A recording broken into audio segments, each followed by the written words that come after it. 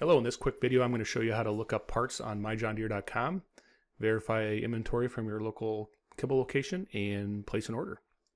So to start, you go to myjohndeere.com and sign in with your free account. If you don't have an account, you can set one up right on that page. On this landing page, there's quite a few things going on here. We got John Deere Financial, Operations Center, JD Link, but we're going to focus on JD Parts and Find Parts. So Find Parts is if I do not know the part number and I need to look it up in the parts catalog. The first time you set this up, it'll ask you some location preferences so it knows which Kibble location to look at inventory. So down here, you can either search by part number or model. If you don't know the serial number, you can hit S680 and it'll search all S680s. But if you do have the PIN, that's the best way to make sure you get the right book if in case there's any serial number breaks. Down here it pulls up a functional breakdown of the parts book. This is similar to what the parts guys look at the counter, a little bit different, but very similar. So you can click and zoom to see the different parts section. Each one of these is a section in the parts book. So I'm looking for some filters. So that means I need to go to OV, and I'm looking for some filters there. As you can see, belts also show up. So now it pulls up an illustration with all of the filters on the machine.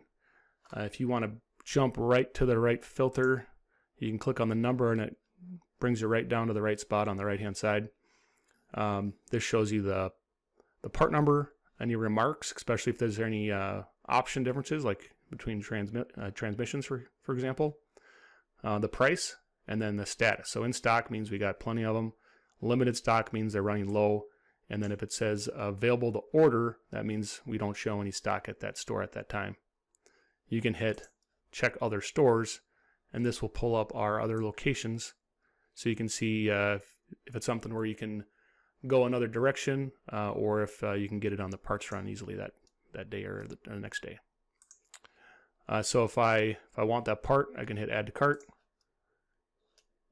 And then now in my cart, I can proceed to checkout, and then it'll actually generate an email notification to our parts department, and then they will create a pick list for you so you can come pick up those parts.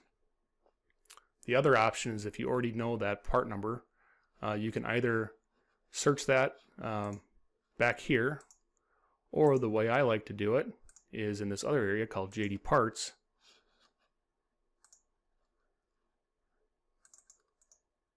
There is a quick part number search. There's a lot of stuff, a lot of resources in this page, but this is what I use it mainly for. And it shows me quickly the price, how many on hand, an actual number, and then if it's low, you can hit check other stores and it'll pull up all of our other locations, and you can toggle through to the one that's next closest to you to figure out where to go. Hope that helps. If you have any questions, please reach out to your local Kibble parts department. Thank you and be safe.